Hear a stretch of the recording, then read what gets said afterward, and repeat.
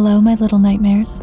Welcome to Chapter 2 of the Alpha Syndicate series, where we tag along with an elite team hunting the paranormal. For those of you who missed their first mission, I've linked it below. And for those already caught up, let's jump right in. 5. Trevor's voice crackled in the headset as I pressed my body against the wall. I looked over to Paige, watching as she quickly put a small brick of C4 over the door frame. Her eyes met mine as she gave me a nod. I returned it and checked my rifle, making sure the suppressor was tight. 4. The glint of Eric's scope reflected off the moonlight in the distance. He was about 100 yards away, sights trained on the door. The rose bush that he was sitting in swayed gently in the summer breeze. Looking around, this place really did have its own type of beauty. The garden was dotted with different kinds of flowers. Roses, tulips, and orchids flooded the landscape in a sea of colors. It felt like I had been dropped into a Van Gogh painting. 3. I checked my face mask, making sure it was secured over my mouth and nose. I could feel the rubber digging into my cheeks, breathing in the filtered air, hot and stale. Briefing indicated potential airborne agents that would cause change, metamorphosis, Trevor called it, a forced evolution, and an unwanted one. 2. I felt Wade's tap on my shoulder, signaling me.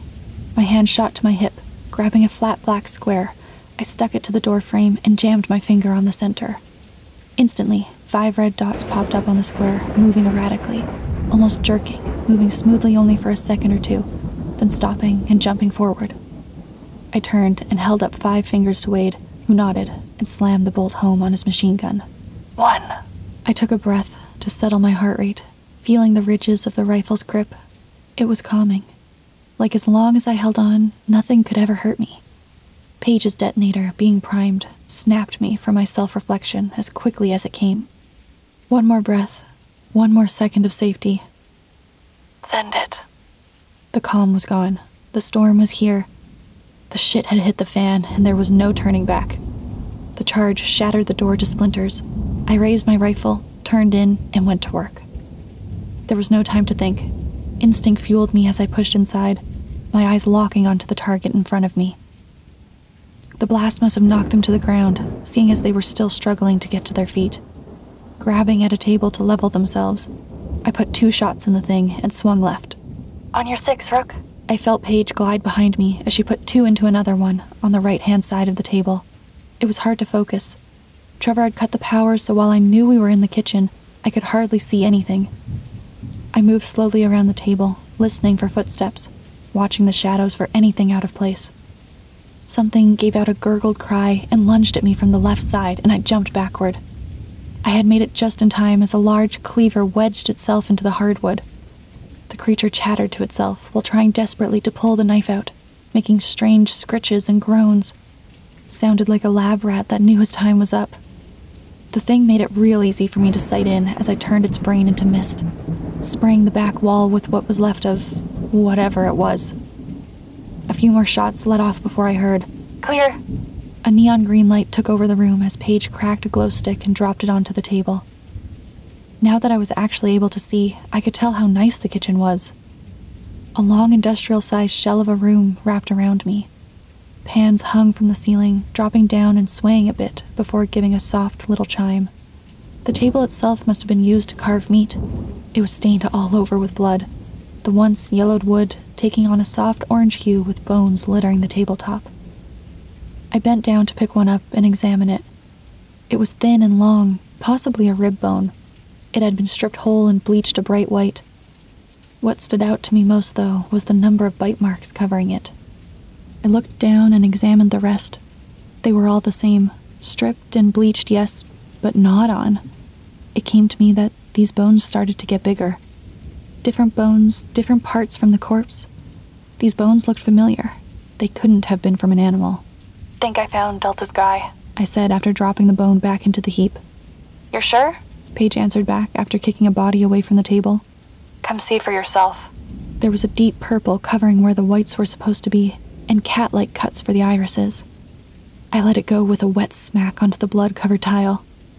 Whoever these creatures were before the change, they made a damn good job to be as far from human as possible.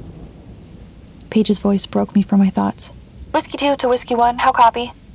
Copy, Whiskey 2. Trevor's voice came back. What do you got? We found Delta 3. What's left of her anyway? Primary objective reached, requesting extraction. Before Trevor could respond, an angry, oily voice, heavy in a New Jersey accent, came over the line. Negative, Whiskey 2. Stand by. The line went dead as Paige let out a frustrated groan. Damn it, Shay. Shay was the leader of Delta Team, one of the Syndicate's 26 squads that operated around the world. He prided himself on pulling the most dangerous and lucrative jobs. That clout, however, came with him running his team ragged. Job after job, often operating for more than a month at a time. No wonder his girl got mad. Whiskey 2, be advised. Trevor came back online again. Operational parameters have changed. Changed to what, Trevor? Paige responded with just a hint of frustration. This is no longer a snatch and grab. Rendezvous with Delta at the entrance and initiate extermination protocols.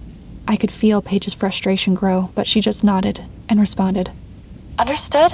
Whiskey 2 out. The line went dead as she reloaded and walked towards the door leading deeper inside. Come on, Rook. Her voice was laced with equal parts venom and determination. I told you back in that conference room we'd be cleaning up this wanker's mess. The conference room had been packed when we walked in. At least 10 people inside, huddled together in tiny groups on opposite sides of the room. Each one strapped down with various weapons and decked out in the latest gear the Syndicate could afford. Do we normally pull joint ops with other teams? I asked as I took a seat and reached for a manila folder marked Operation Gardener in big red letters. Not a common thing, but not unheard of either, Trevor said, scanning the room. Happened a lot more back in the good old days, back when the Syndicate just started out. We didn't have the training and vetting we do now.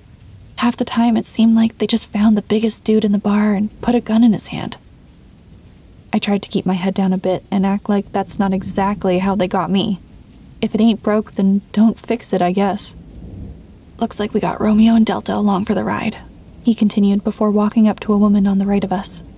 She was tall, with jet black hair that was half-shaved, leaving the other side to fall over the left of her face. The MP5 she wielded was strapped to her waist while she thumbed through another op folder. She stopped when Trevor approached and gave a smile. Hey, Kate, how you been? My. If it isn't Trevor Whitlock. Been a while. Her voice was soft and seductive, like she breathed it into Trevor's ear instead of out loud. Last I heard, you had some trouble on the Nile. Never trouble, just a minor, he scratched the scruff of his short graying beard as he thought, inconvenience. That's not what I heard, she said in a sing-song voice as she stood upright. She was easily half a foot taller than he was. At least, that's not what management says. Management says a lot of things. That they do. When I got word Romeo was taking over your contracts for the time being, I feared the worst. She stepped a bit closer to Trevor. Whatever tension was currently happening, it didn't seem to faze him. Look, if we need to leave, just say it, Eric piped up, resulting in a hand planting itself firmly into the back of his head, courtesy of Paige. Don't get used to it, Trevor responded after a moment. Kona's duty just gave me a chance to get the kid trained up. We'll be back in the field in no time. This caused her attention to turn towards me. She began making her way over and put her hand out to shake mine. Kate Watanabe, she said with a smile that was trying way too hard to be friendly. Marcus Kent, I said as I took her hand and shook it. She seemed odd. Doll-like would be the best way to describe it. Like she wanted you to notice her, to like her. She let go of my hand and turned back to Trevor, completely ignoring the others. Good seeing you, Trevor. Stay out of trouble now, okay? She said with a wink as she joined the rest of her team. Man, I hate her, I heard Paige let out as soon as Kate was out of earshot. You just hate her because she's into Trevor, Eric said teasingly. Ain't that right, Wade? Look, man, Wade said, dropping into his chair with a mighty thud. There's only a few things I'm scared of. Paige is one of those things. You're on your own. We all let out a laugh as Trevor walked back, leaning in so only we could hear. Do you think for just once you can act like professionals? Did you even consider why they pulled 2 teams off active duty and brought us up? The table grew silent as we all looked down or away. Anything to not meet his gaze. He waited a moment before exhaling and sitting next to me. grab a folder and pay attention. Here they come. Susan Bell, the short, stubby woman who acts as the main presenter in briefings, walked down the aisle towards the projector. By her side, however, walked a large, barrel-chested gorilla of a man wearing a muscle tank and cargo pants. His skin was tanned, well, from what I could see, as most of it was covered in arm hair. His face didn't leave anything bare either. A gruff beard ran from neck to lip, then up to an unkempt goatee. The mutton chops on the side of his head covered his jaw as they reached out to touch his chin. A long, jagged scar across his eye completed his wild man look. He approached the podium as Susan dimmed the lights and turned on the projector. Whatever conversations that were still being had immediately went silent as he placed a massive shotgun on the table next to him. Evening. For those of you who don't know me, I'm Shayla Grand, leader of Delta and operation overseer for this mission. We stayed silent as the projector flipped through to an image of a Latin man. He was smiling with his hair slicked back, wearing a tuxedo. It was a pretty old picture, judging from the graininess, maybe taken back in the 90s. Meet Raul Delgado, Bolivia's hotshot botany genius, way back when. This is the last known picture of Raul before his trek into the Amazon basin. He was in search of finding plants that could be used to counteract something known as Stoneman syndrome, a disease that causes the body to overproduce calcium deposits and make bone grow on the outside of the body. This, he said as the slide changed, is when he returned. On the screen was a black and white photo of something. It was humanoid for sure, but it was also pure white, latticed with shards of bone crossing and weaving the whole body. Where his head of slick black hair once was, now rested a cocoon of bone. It twisted and circled around his face till it ended in a small black hole in the center. It was walking towards the camera, arms outstretched as if it was ready to be carried off by angels. In one hand, he held a small, leather-bound book. In the other, he was clutching a flower. Its bright white seemed to draw a blind spot in the photo, like every other color that was present when the picture was taken was drawn into it. Each petal was marked with a single dot, and the stem itself was as long as the thing that was holding it. He was gone 2 years. In that time, he not only contracted the disease, it had mutated. The man could walk, talk, and have full cognitive function. He would later go on to publish a manifesto. The slide changed to the same picture as before, yet zoomed in to focus on the book. In it, he describes his journey in the jungle, how he became separated from his party, got lost, and floated for days down the river. Supposedly, he washed ashore on a long-forgotten Incan city. It was there he found the, quote, La Orquídea de Dios, or Orchid of God. The next slide showed a close-up of the flower. Even now, it was hard to get a good look at it. The photo seemed to burn out the closer it got to the petals. It was unsettling since the rest of the picture was normal. Yet, when it came to the orchid, it was warped, like it didn't want to be seen. He goes on and on, discussing how this orchid saved his life, how it allowed him to evolve, achieve a higher state of being. The manifesto was circulated through some fringe science communities online, gaining a bit of a cult following before Raul fell completely off the radar. We believe it was to take that online following and turn it into something tangible and dangerous. The next slide showed pictures of at least 20 people, all of whom were on missing persons posters.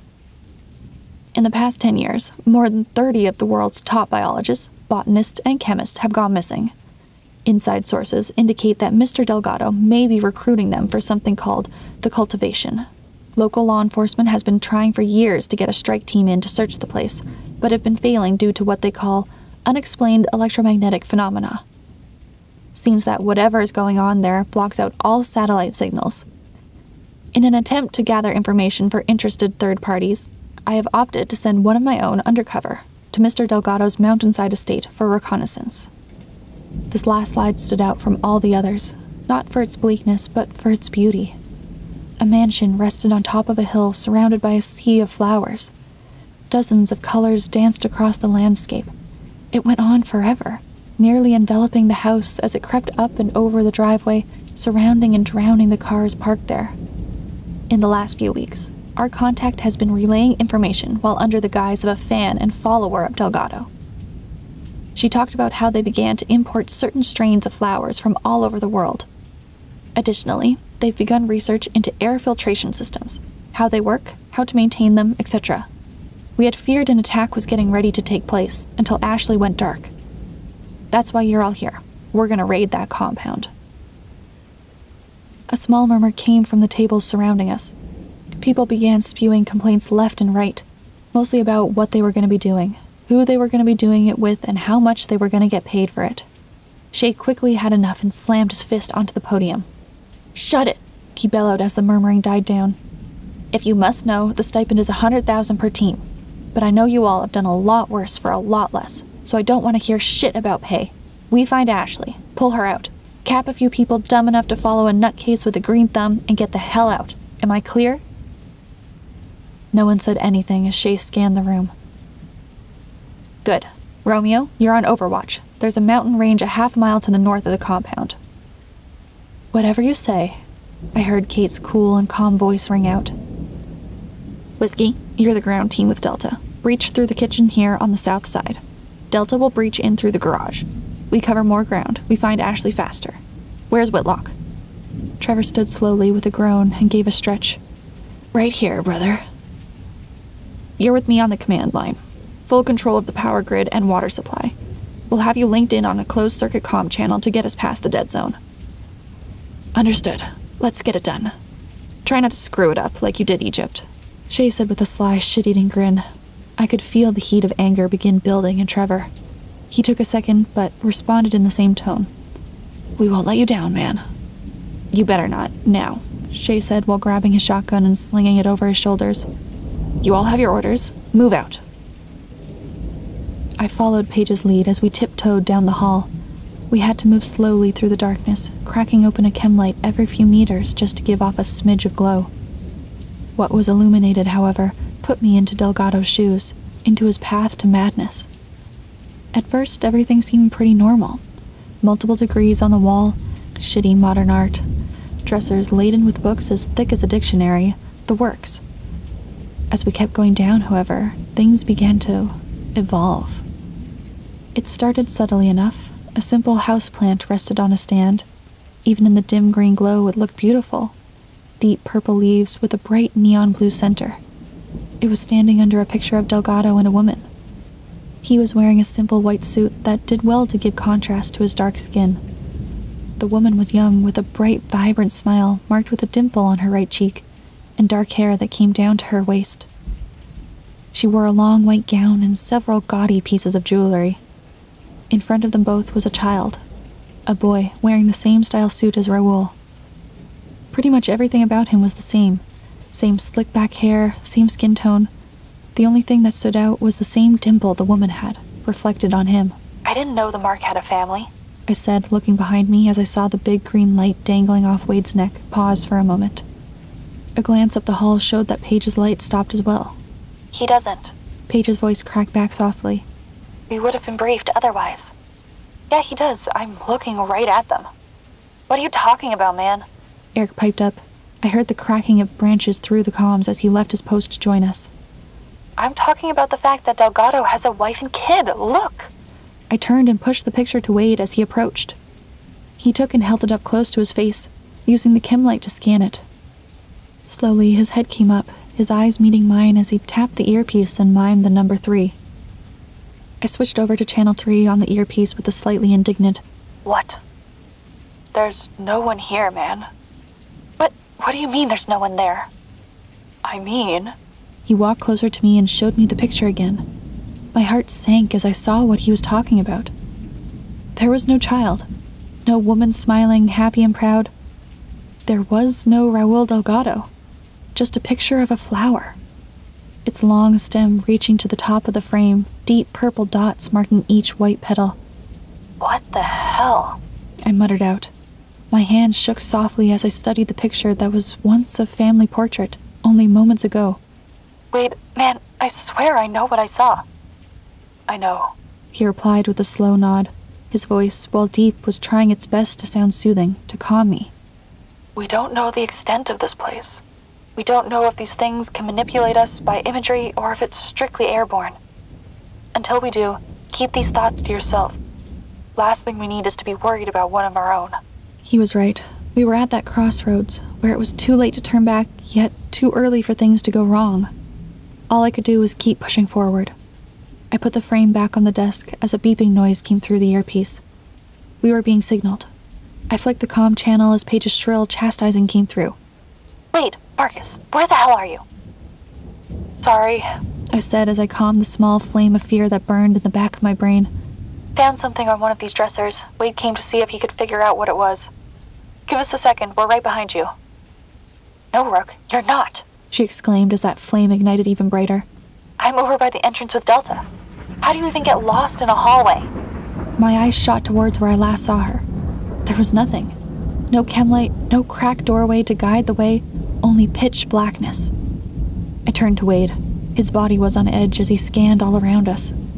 He looked over at me as I caught his eyes, apprehension causing them to appear twitchy and unfocused.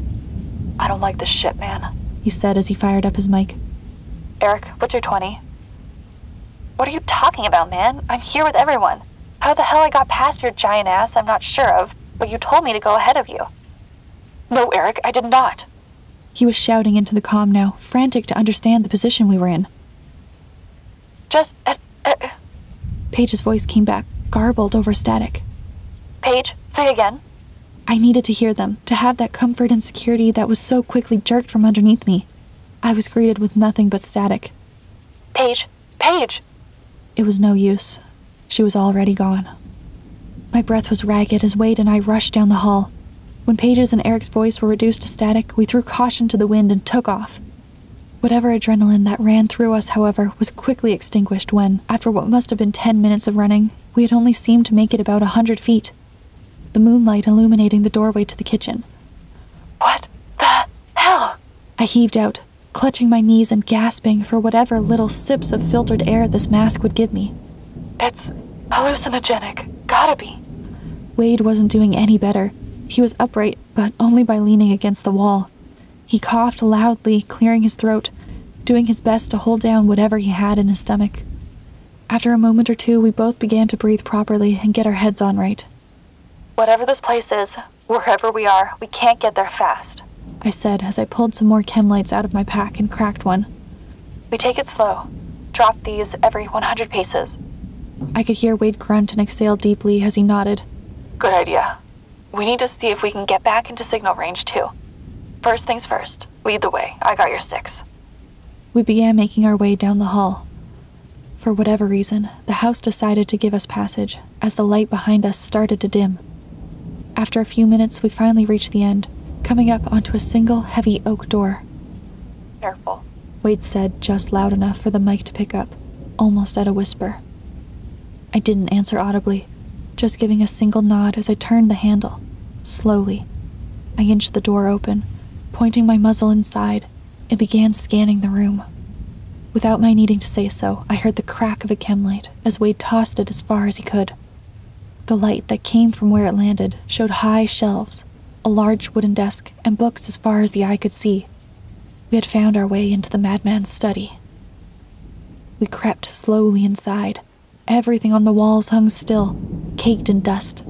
This place looked like it hadn't been used in years. Don't believe it. Wade said as he kicked over some books stacked on the ground. What do you mean? I asked, looking back at him as I made my way over to the desk. All this shit. He waved his hands, gesturing to the room around us. I don't buy it for a second that any of this is real.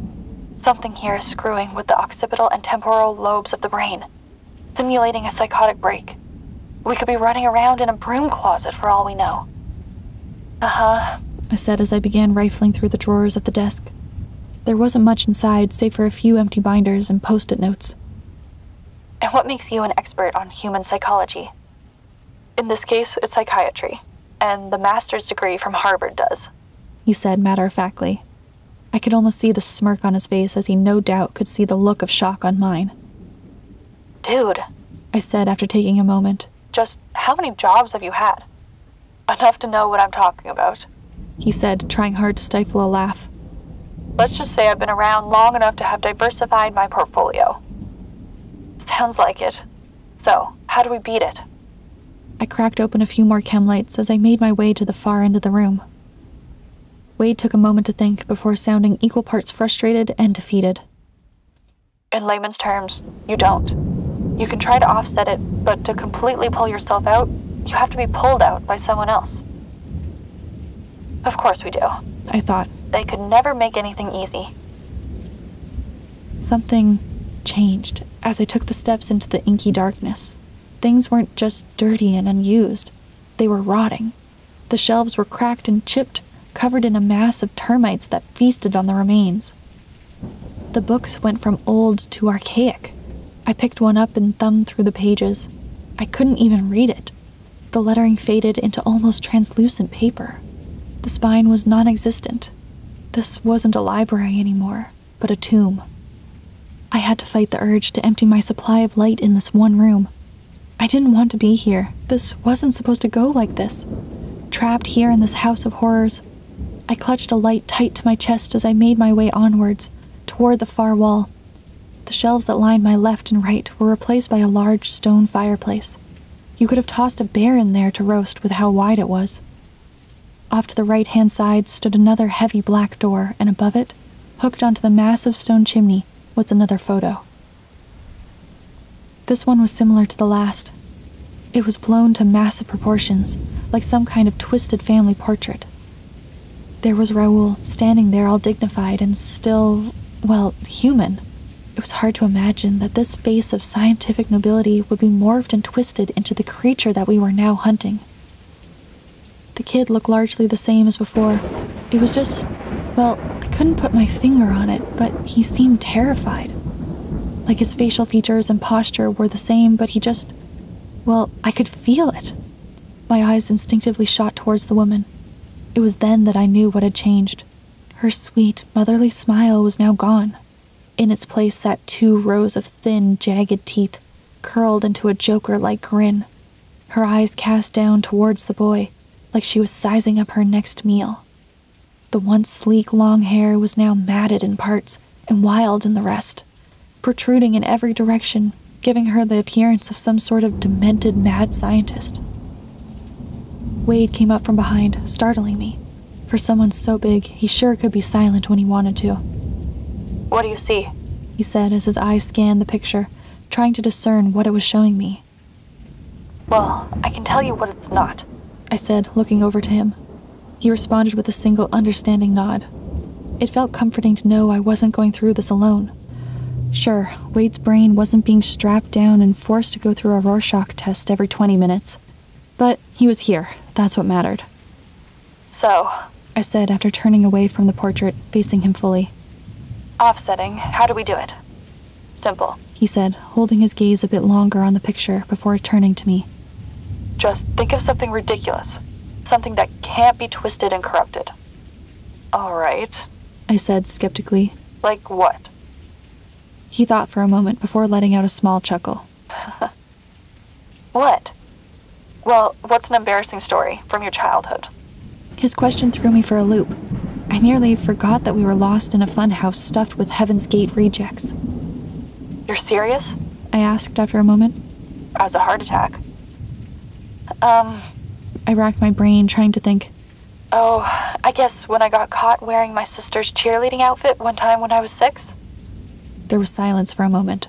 I saw Wade's laughter before I heard it, his body heaving back and forth. He let out a massive howl and clutched his stomach, laughing his ass off. Oh, man, I gotta hear the outcome of this. No, man, that wasn't the deal. What about you, huh? What stupid shit did little Wade get into? It took him a moment to stop laughing. Honestly, this conversation was making me feel a little bit better. It was easier to forget the last 30 minutes, even for a moment. Wade wiped his eyes as he looked at me. When I was little, I got attacked by a group of chickens. My grandpa had some that I would feed when I came to visit. I was about 4, carrying a bucket one day when I tripped and got covered in feed. Little shits had a field day. It was my turn to laugh now. I clutched my stomach and howled, imagining the giant Wade being bested by some 1-foot hens. I heard Wade's boots crunch on the floor as he put his hand on my shoulder. You laugh, but those things are ferocious. Feel better? I nodded and wiped my eyes. Yeah, I said, standing up and turning towards the door. let's go put a bullet in this thing. He swept his hand towards the door as he positioned himself behind me. Lead the way, and remember, be aggressive. Be aggressive. Screw you, I said with a chuckle as I twisted the handle and threw the door open. The hallway we found ourselves in now was the complete opposite of the one before.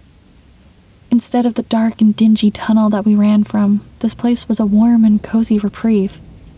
Gone was the rotting hardwood.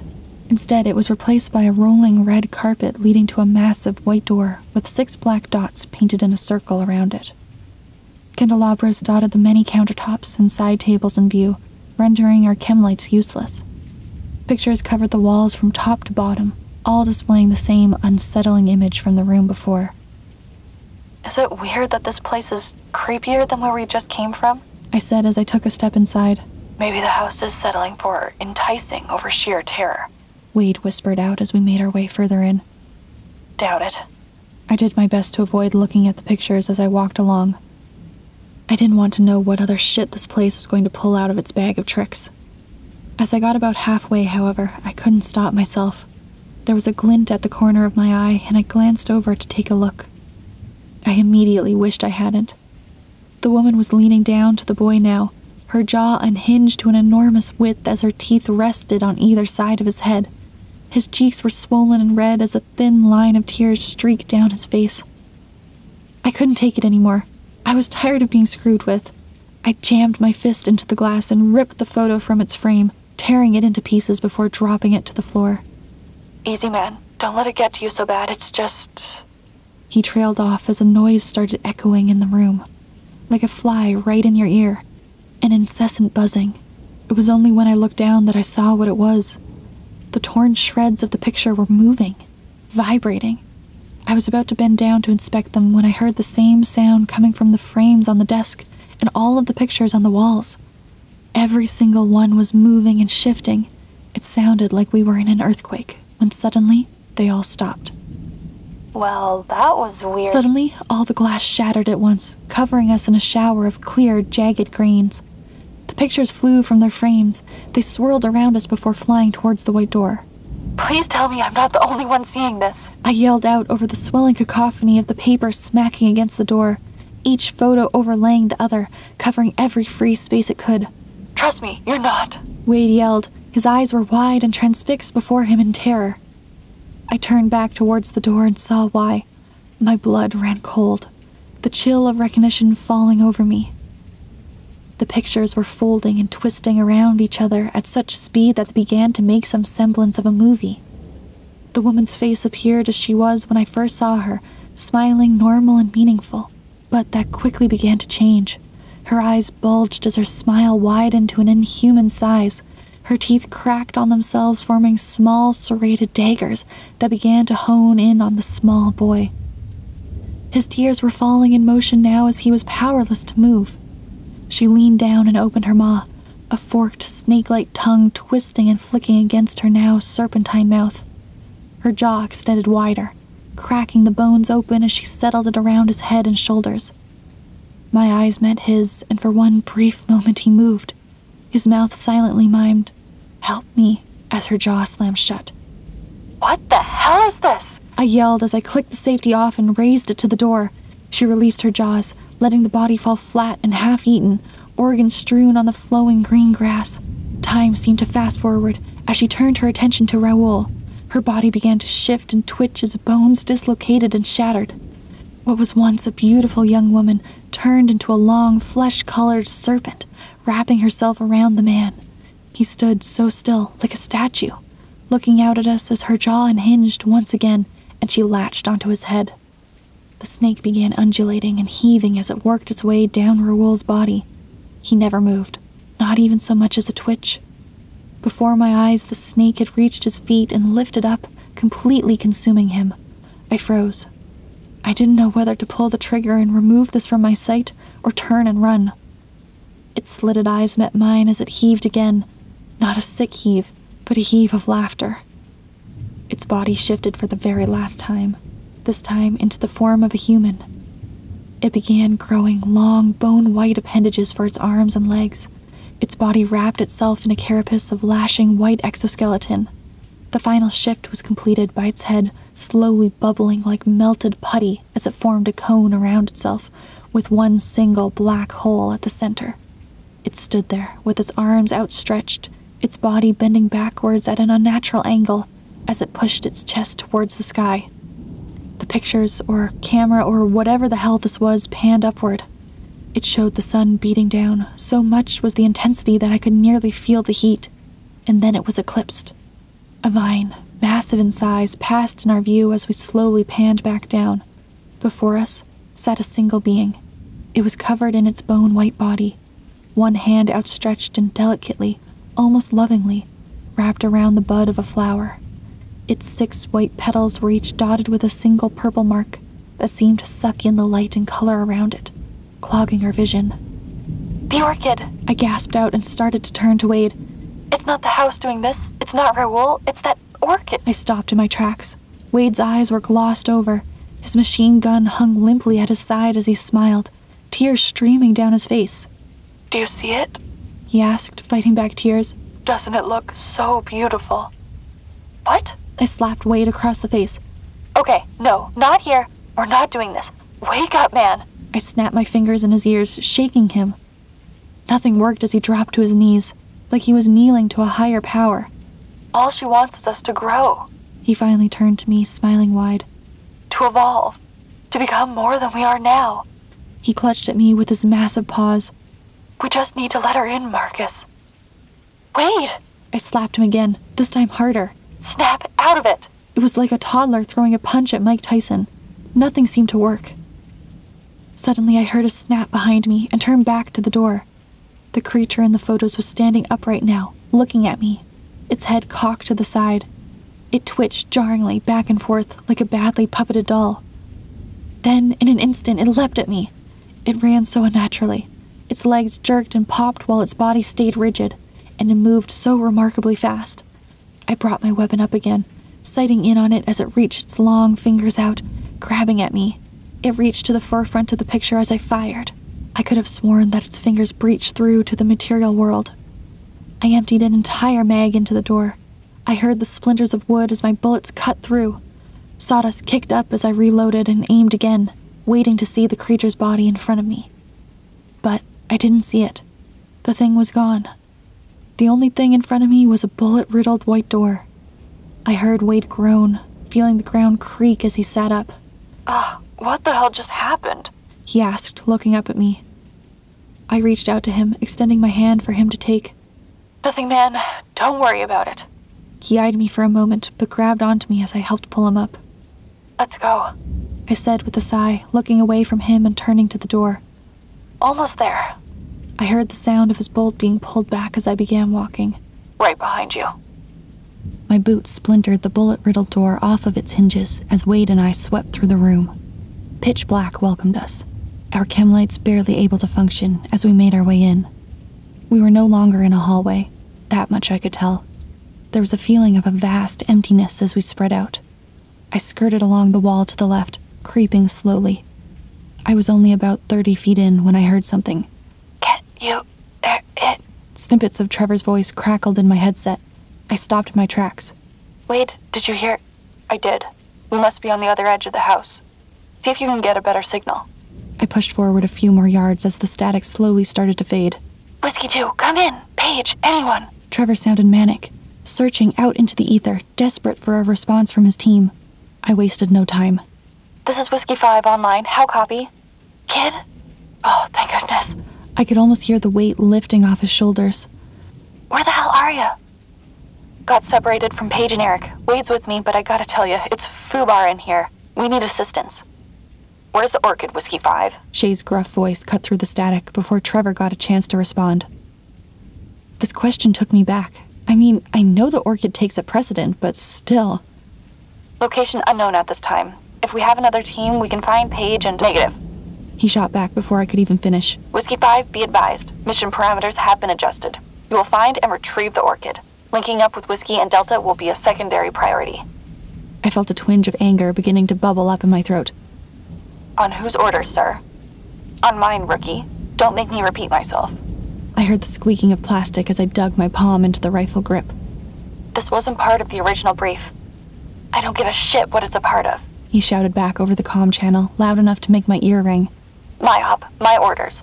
There are enough brain cells left in that inbred cesspit you call a skull to follow orders, isn't there? That's enough. Trevor shouted out. The channel went quiet for a moment, leaving only the quiet hum of radio static. Listen, kid. He came back a moment later. I don't like it any more than you do, but my hands are tied. I looked back over to Wade. His face was building with anger at the disrespect. It's not your fault, Trevor. I understand. What can you give me? He let out a sigh and thought for a moment. If you can give me a minute, I'll get the power rerouted. Should be easier to maneuver when you're not bumping into shit, eh? If that's what you can give me, I'll take it. I said solemnly. Roger, stand by. With that, the line went dead again. Don't hold it against him, Wade said after a moment to break the silence. He just doesn't want to see us riding the bench again like these past few months. It's not him I'm angry at. I shot back. It's that knockoff Wolverine up there with him. Wade let out a small chuckle. You're not the only one. We stood there and waited for what felt like an eternity. I listened for anything I could. Eventually, I started to hear something organic, squelching and churning like fluid being pushed through a tube. What the... Kid, you there? Trevor's voice came back, breaking me from my thoughts. Yeah, go ahead. Roger, bringing power grid online in 3, 2, 1. The lights flickered before settling and illuminating the space.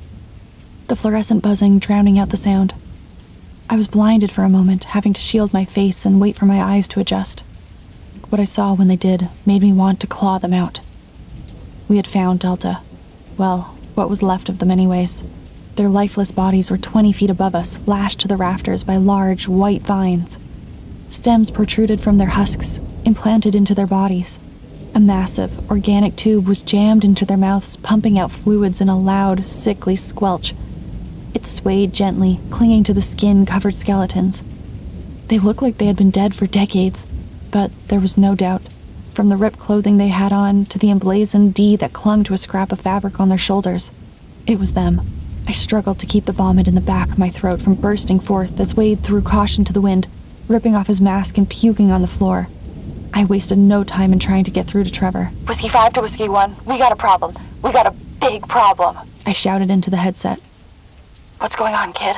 Trevor's concerned voice came over as I looked over and watched Wade quickly wipe his mouth, putting his mask back on with his shaking hands. Delta is dead, I said matter-of-factly. I'm looking at the bodies now. The plant is draining them of...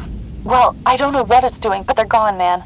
Shay cut back over once again, in a calm, callous tone echoing through the static. Leave the bodies. Finish the mission. But do what you're told, rookie. They're useless now. The line went dead as I let out a frustrated scream. I hate to keep up the bad news, Wade said after I threw my voice out. But a thought just occurred to me. I looked over at him as my mind reached the same conclusion. If that's Delta, then who's with Pate? A shot rang out to the east as Wade and I took off. We ran through door after door, paying no mind to the walls, once beset by dark and beautiful wood, now covered in a mass of white, pustulous vines. The hallways had turned into a hellish jungle. Where carpet had been hours before, a damp earthen floor had taken over. The air felt hot and sticky on my skin, causing my clothes to stick to my body. I didn't care. I just needed to reach them in time. Wade charged forward and drove his shoulder into what was now a rotted mass of planks, opening us up into the foyer. We saw them, Paige and Eric backed against a wall, draped in vines that were slowly snaking their way down to them. Looming before them, cackling in an unnatural and nearly manic droll, stood a group of creatures. They may have at one point been human, but that was no longer the case. The figures before me now were emaciated, deformed, and hungry. Their mismatched limbs were protruding from every part of their Lovecraftian mass. The monster's skin had been peeled back, exposing the white bone that now spiked itself throughout their bodies. Not one of them had eyes, just differing amounts of pitch-black slits that dotted their now deformed heads. Each one jerked back and forth in the same puppet-like fashion as Raoul did in the picture, lashing out at them, taunting them, drinking in their fear. I didn't hesitate. My body functioned on instinct as I raised my rifle and watched the torrent of bullets rip them to shreds. Wade followed my lead as the room began to fill with the sounds of gunfire and the stench of carbon. It took a moment for the dust to settle. I had my fingers still pressed down on the trigger, even though I had run dry 2 minutes ago. Finally, I saw Paige. She sprinted to me and embraced me in a tight hug.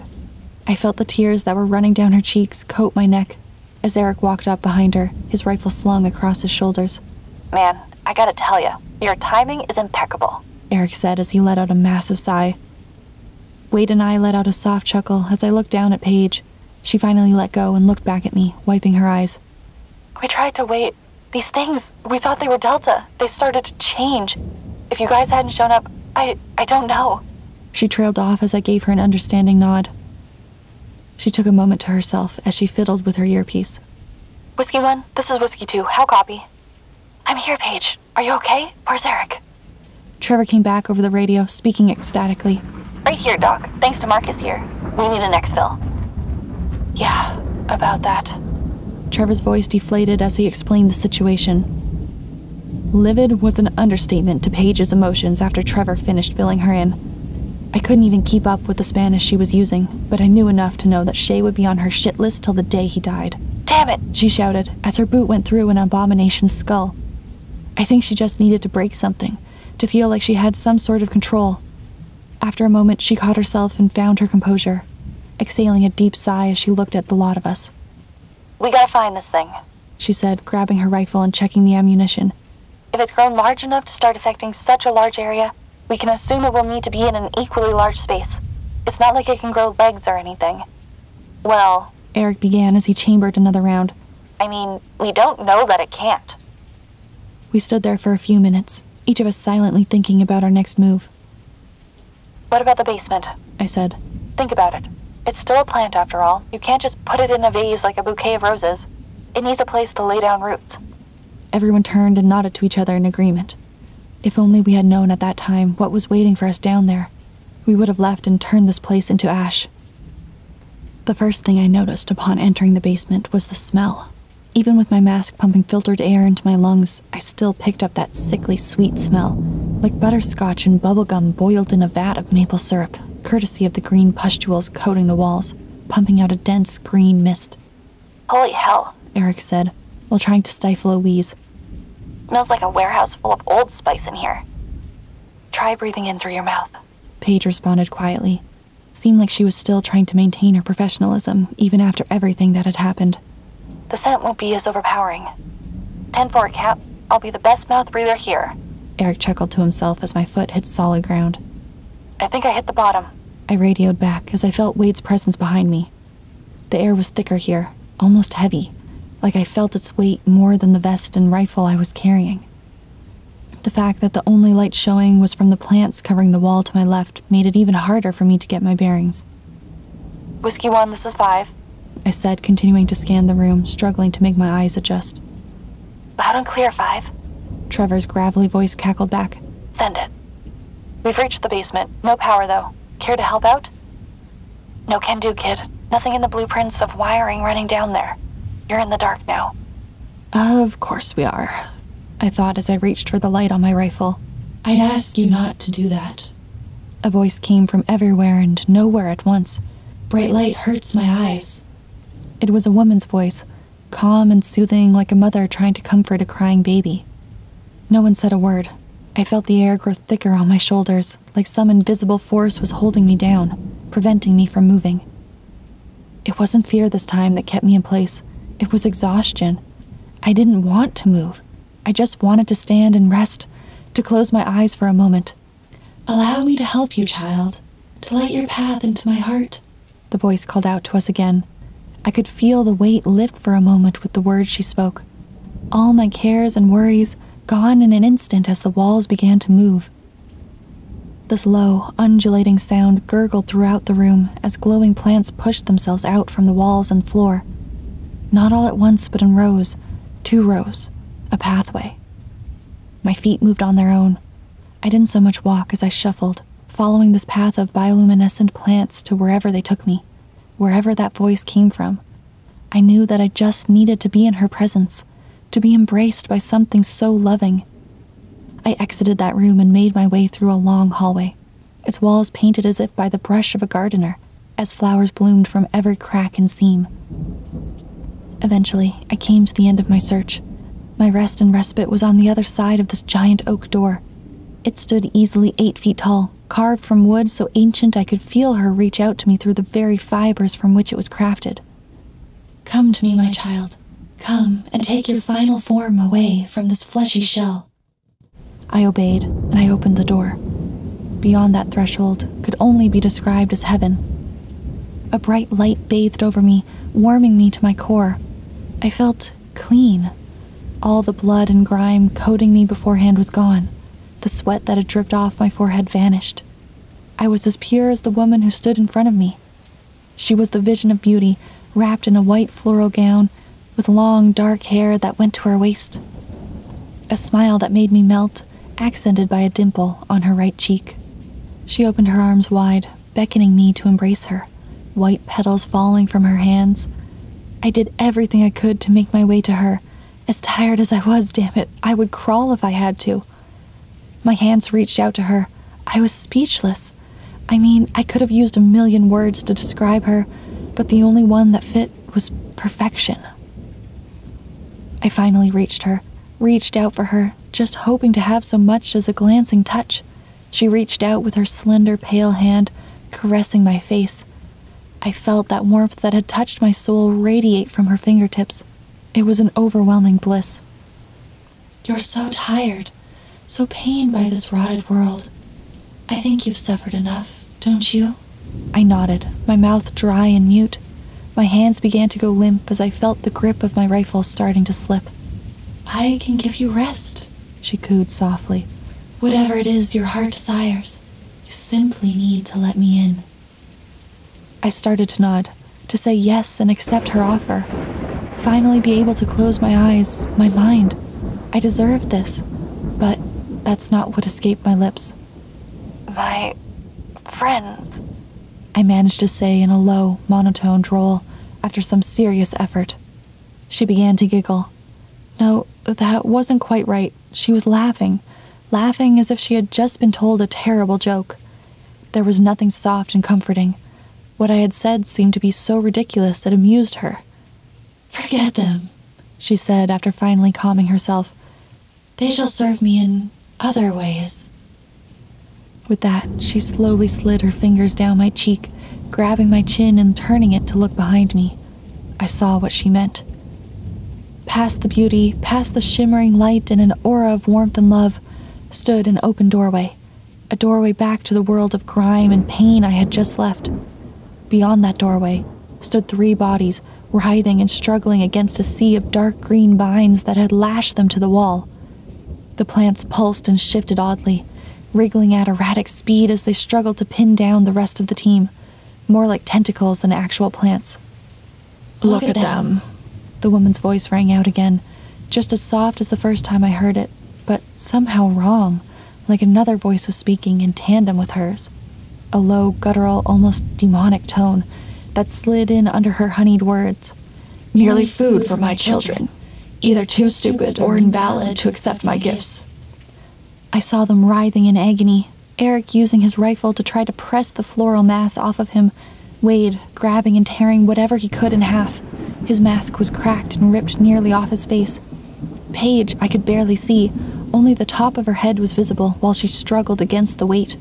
They looked exhausted, 3 tiny specks in an ocean of green. Wade's eyes met mine as the woman spoke again. "Those who fail to evolve need not worry about rest. They will rest eternally as those unremembered." I heard that undertone again, this time only louder.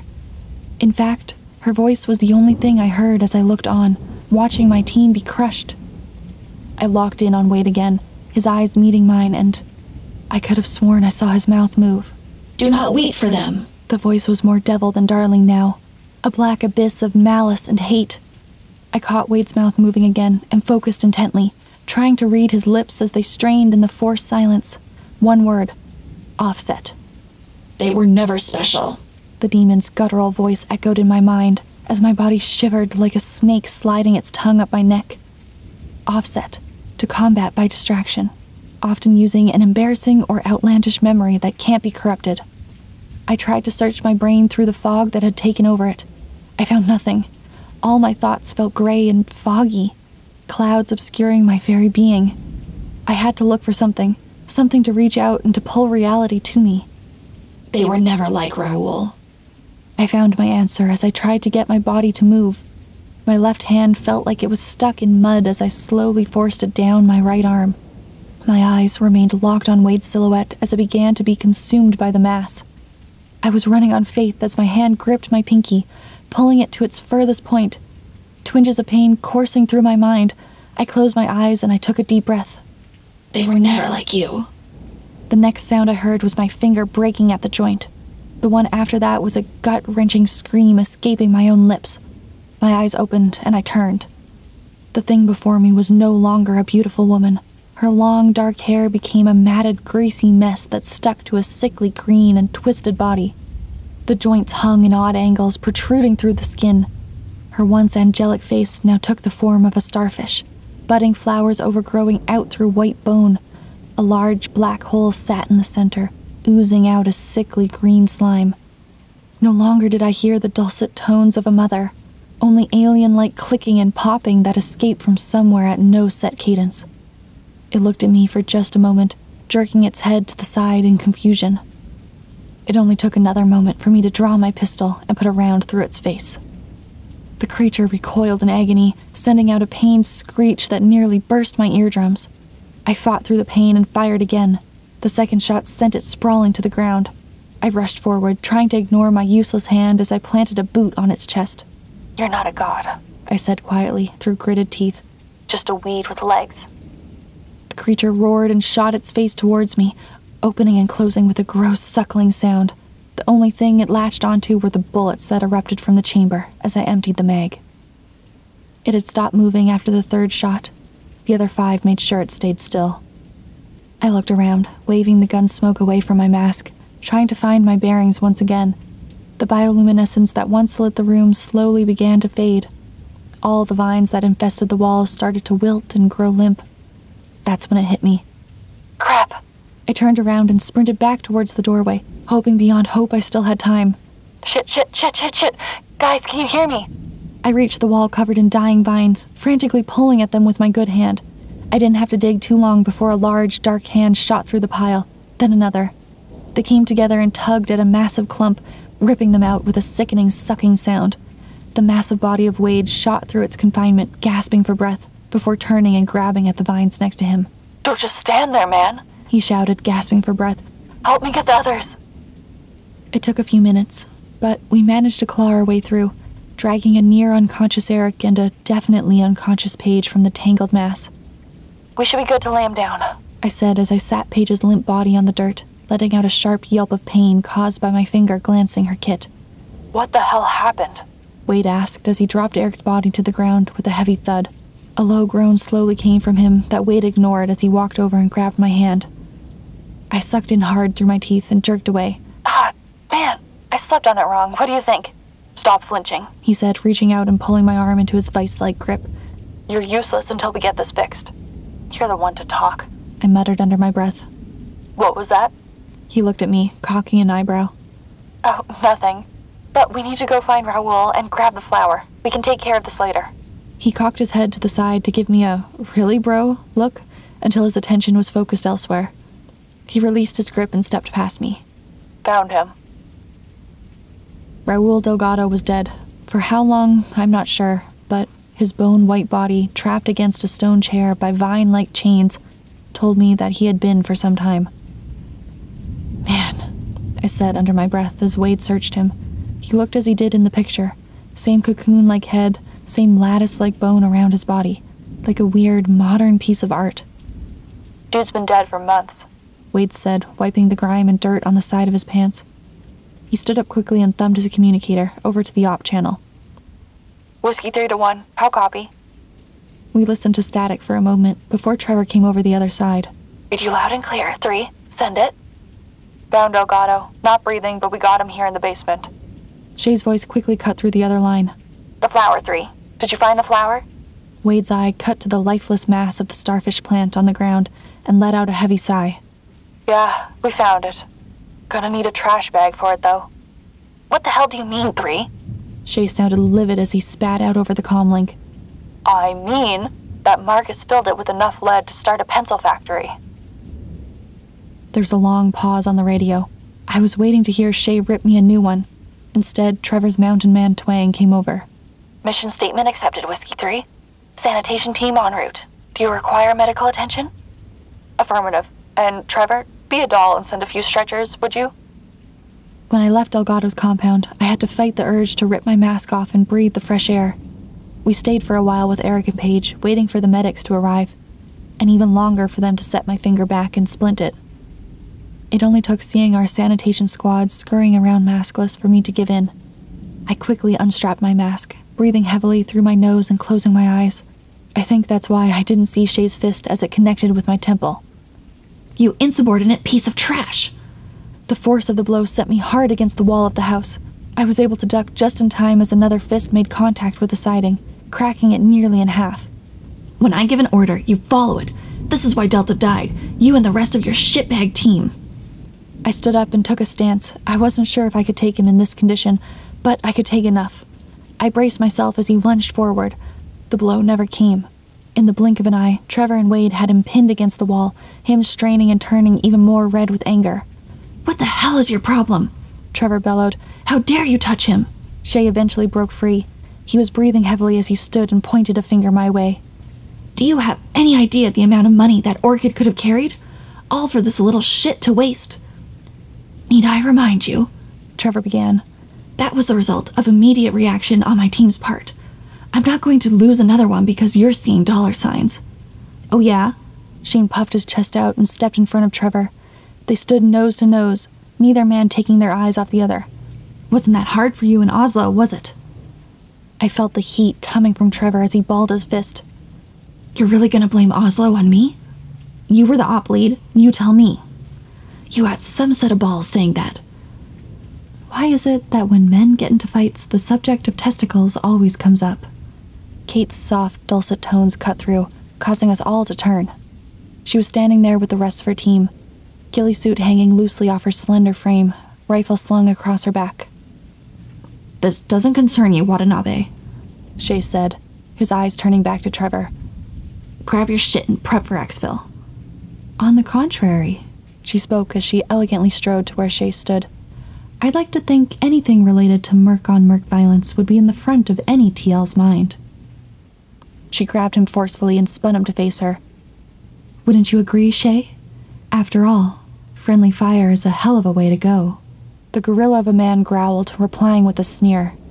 Yeah, you would know all about that, wouldn't you, Dollface? There was a collective hush and intake of airs as she giggled softly and leaned to meet his face, her lips inches from him. I know enough to know you can't prove a thing, but if the rumors are true, then I would know exactly where to bury the bodies, wouldn't I? That was enough for Shay to stay quiet. He stormed off, grumbling something about corporate and margins. Kate blew him a kiss and laughed again before turning to Trevor, Wade, and me. Appreciate the help, Kate. Trevor spoke first, breaking the silence. Things were looking hairy for a second there. She waved her hand dismissively. Think nothing of it. He's an ass and all talk. Mostly, anyway. Try to actually stay out of trouble, yeah? She smiled and laughed again, turning and walking back to her team as they loaded into SUVs that were taking us back to the city. Dead men are a pretty big turnoff for me, she yelled out, not looking back as the door shut behind her. I think I'm in love, I said after a few moments.